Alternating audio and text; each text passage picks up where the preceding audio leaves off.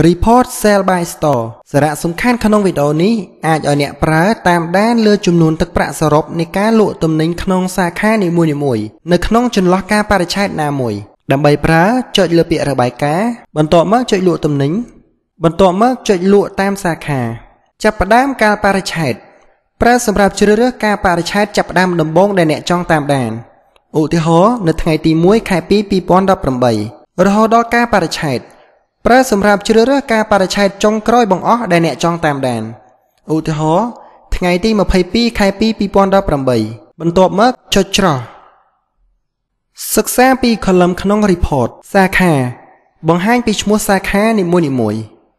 ចំនួនប្រតិបត្តិការបង្ហាញពីតួលេខនៃការប្រតិបត្តិការរបស់សាខានីមួយៗទឹកប្រាក់សរុបគឺជាចំនួនទឹកប្រាក់សរុបពីការលក់ទំនិញបញ្ចុះតម្លៃសរុបគឺជាចំនួនទឹកប្រាក់នៃការបញ្ចុះតម្លៃទំនិញទៅតាមការលក់នីមួយៗប្រាក់សរុបចុងក្រោយគឺជាចំនួនទឹកប្រាក់លក់ទំនិញដែលត្រូវគិតពីអតិថិជនក្រោយការបញ្ចុះតម្លៃឧទាហរណ៍យើងមានសាខា Smartflix មានចំនួនប្រតិបត្តិការចំនួន1ទឹកប្រាក់ដែលគាត់មានប្រតិបត្តិការគឺ 3.55 សេនតម្លៃបញ្ចុះសរុបគឺមិនមានប្រាក់សរុបចុងក្រោយដែលគាត់នឹងទទួលបានពីអតិថិជនសរុបគឺ 3.55 សេនលោកអ្នកអាចធ្វើការស្វែងរកទិន្នន័យទៅតាមតម្រូវការដែលអ្នកចង់បានបន្ថែមដូចខាងក្រោមយើងមាន option ស្តង់ប្រើសម្រាប់ជ្រើសរើសទិន្នន័យលក់នៅស្តង់ណាមួយដែលអ្នកចង់តាមដានបេឡាកប្រើសម្រាប់ជ្រើសរើសទិន្នន័យលក់ទៅតាមបញ្ជាបេឡាកណាមួយដែលអ្នកចង់តាមដានអតិថិជនប្រើសម្រាប់ជ្រើសរើសទិន្នន័យលក់ទៅតាមឈ្មោះអតិថិជន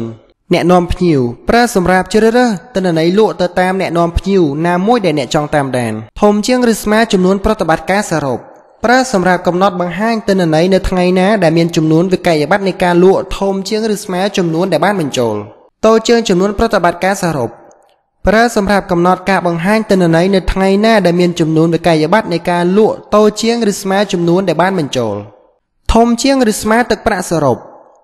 ប្រើសម្រាប់កំណត់ចំនួនទឹកប្រាក់បង្ហាញទិន្នន័យនៅថ្ងៃណាដែលមានចំនួនវិក័យប័ត្រនៃការលក់ទំនិញធំជាងឬស្មើចំនួនដែលបានបញ្ចូលតូចជាងឬស្មើទឹកប្រាក់សរុប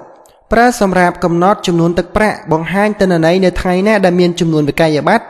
លក់តូចជាងឬស្មើចំនួនដែលបានបញ្ចូលធំជាងឬស្មើបញ្ចុះតម្លៃសរុបប្រើសម្រាប់កំណត់ចំនួនទឹកប្រាក់ដែលបានបញ្ចុះតម្លៃទំនិញនៅថ្ងៃណាដែលមានចំនួនវិក័យប័ត្រធំជាងឬស្មើចំនួនដែលបានបញ្ចូលតូចជាងឬស្មើបញ្ចុះតម្លៃសរុបប្រើសម្រាប់កំណត់ទិន្នន័យបញ្ចុះតម្លៃទំនិញនៅថ្ងៃណាដែលមានចំនួនវិក័យប័ត្រនៃការលក់តូចជាងឬស្មើចំនួនដែលបានបញ្ចូល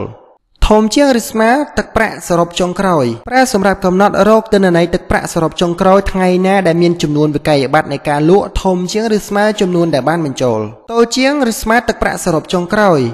ប្រើសម្រាប់កំណត់រកទឹកប្រាក់សរុបចុងក្រោយនៅថ្ងៃណាដែលមានចំនួនវិក័យប័ត្រនៃការលក់តូចជាងឬស្មើចំនួនដែលបានបញ្ចូល